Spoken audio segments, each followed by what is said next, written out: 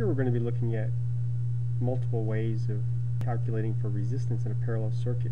So let's just take a basic, very basic, simple parallel circuit with, we'll start out with only two resistors.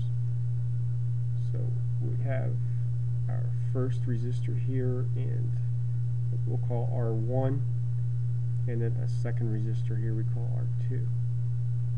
Okay, we can give these values,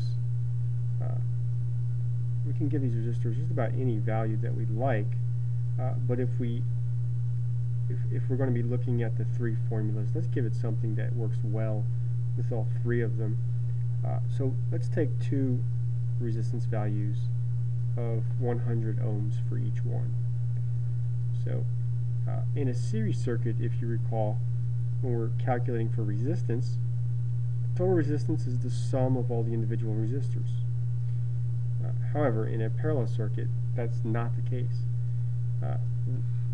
We actually have to take the inverse of each resistor and take the sum of those two, and then the inverse of the total to calculate total resistance. So looking at it that way, we can write it like this. The inverse of total resistance, or 1 over RT, equals the inverse of R1, which was 1 over 100, plus the inverse of R2, which is 1 over 100, which gives us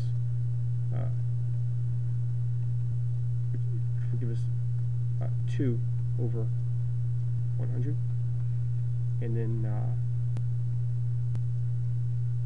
we can say that that is 1 over 50 if we want to simplify that fraction.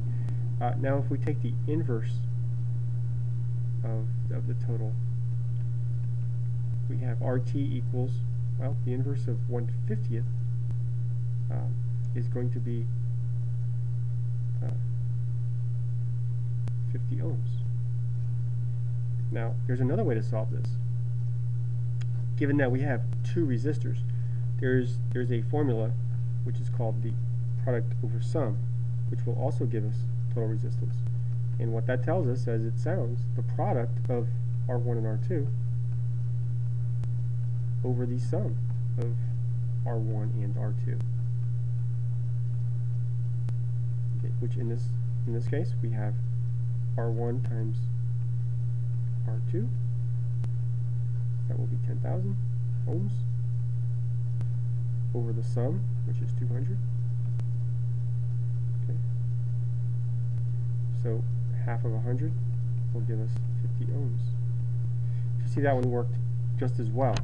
And you can use this formula anytime you have only two resistors, and they do not have to be the same resistance. And there's one last formula that we can use to calculate total resistance in a parallel circuit when we have resistors of equal value.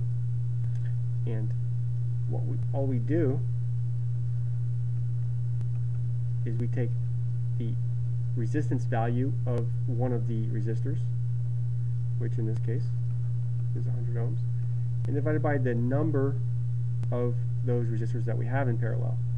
So here we have 2, and we see that also will give us 50 ohms. So those are the three formulas that we can use to calculate for resistance in a parallel circuit. And by far the most commonly used formula is going to be this, what we call the reciprocal method, because you can use it for any number of resistors for any parallel circuit, whether they're similar or unequal values. And if you have a good scientific calculator with an inverse or reciprocal button, it makes the calculations very quick indeed.